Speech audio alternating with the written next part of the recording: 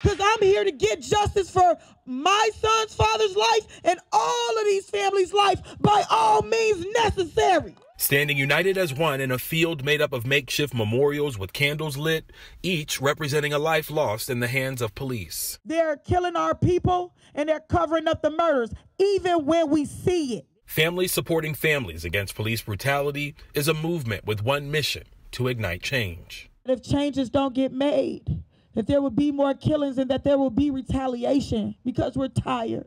Each of these family members represent a life they say taken too soon, now calling on this crowd of supporters to back them in their quest for justice. The police got the Police Federation, they got attorneys, they got all these people that's paying for them to basically win. It's not a fair fight, especially when the families are fighting alone. Though they may be fighting alone, it's the safety and power in numbers they say will help heal wounds left behind by lives lost to police brutality. We are going through the same pain. We all want justice at the end of the day. Many of the family members we spoke with say this is just the beginning in their push for justice. And they tell me rain, shine, sleet, or snow, they plan to be out here for more events just like this throughout the winter months until justice is served. In Minneapolis, Devon Roming, KARE 11 News.